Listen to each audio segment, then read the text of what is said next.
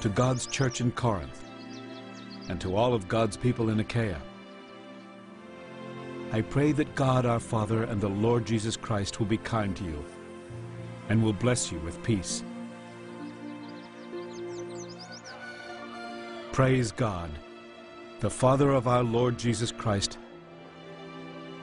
The Father is a merciful God who always gives us comfort. He comforts us when we are in trouble, so that we can share that same comfort with others in trouble. We share in the terrible sufferings of Christ, but also in the wonderful comfort He gives. We suffer in the hope that you will be comforted and saved. And because we are comforted, you will also be comforted, as you patiently endure suffering like ours. You never disappoint us.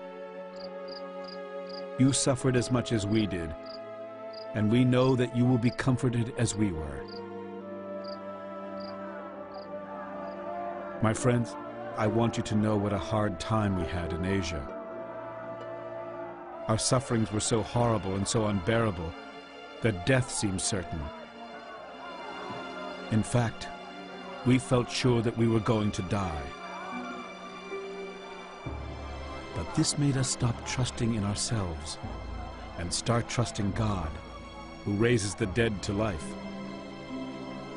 God saved us from the threat of death, and we are sure that He will do it again and again.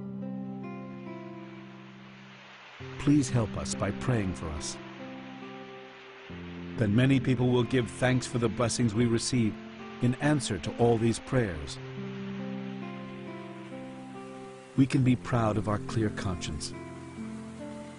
We have always lived honestly and sincerely, especially when we were with you. And we were guided by God's wonderful kindness instead of by the wisdom of this world.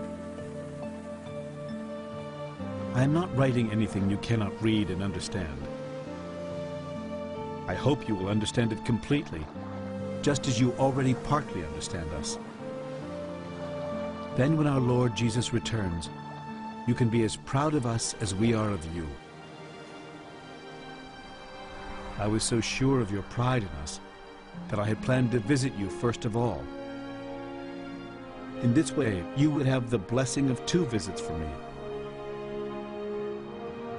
Once on my way to Macedonia, and again on my return from there.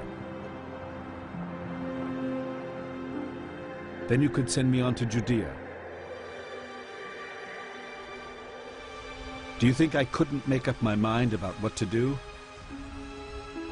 Or do I seem like someone who says yes or no simply to please others? God can be trusted.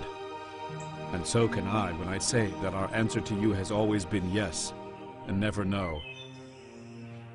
This is because Jesus Christ, the Son of God, is always yes and never no. And He is the one that Silas, Timothy, and I told you about. Christ says yes to all of God's promises. That's why we have Christ to say amen for us to the glory of God. And so God makes it possible for you and us to stand firmly together with Christ. God is also the one who chose us and put His Spirit in our hearts to show that we belong only to Him.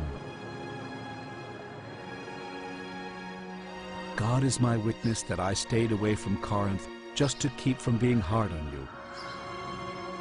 We are not bosses who tell you what to believe.